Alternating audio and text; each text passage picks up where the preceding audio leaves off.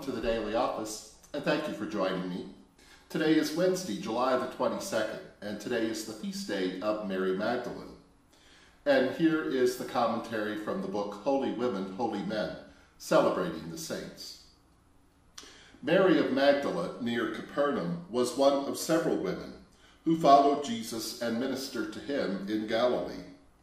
The Gospel according to Luke records that Jesus went on through cities and villages, preaching and bringing the good news of the kingdom of God. And the 12 were with him, and also some women who had been healed of evil spirits and infirmities. Mary called Magdalene, from whom 7 demons had gone out. The Gospels tell us that Mary was healed by Jesus, followed him, and was one of those who stood near his cross at Calvary.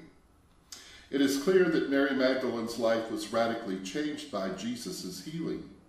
Her ministry of service and steadfast companionship, even as a witness to the crucifixion, has through the centuries been an example of the faithful ministry of women to Christ. All 4 Gospels name Mary as one of the women who went to the tomb to mourn and to care for Jesus' body. Her weeping for the loss of her Lord strikes a common chord with the grief of all others over the death of loved ones.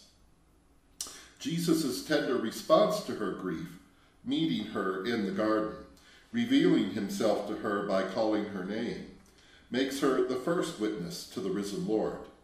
And she is given the command, "Go to my brothers and say to them, I am ascending to my Father, and your Father, to my God and your God." As the first messenger of the resurrection, she tells the disciples, "I have seen the Lord." In the tradition of the Eastern Church, Mary is regarded as the equal of an apostle, and she is held in veneration as the patron saint of the great cluster of monasteries on Mount Athos. Let us pray.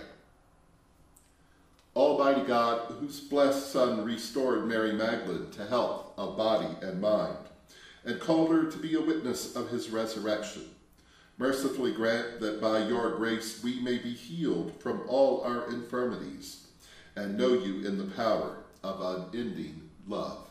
In Jesus' name we pray. Amen.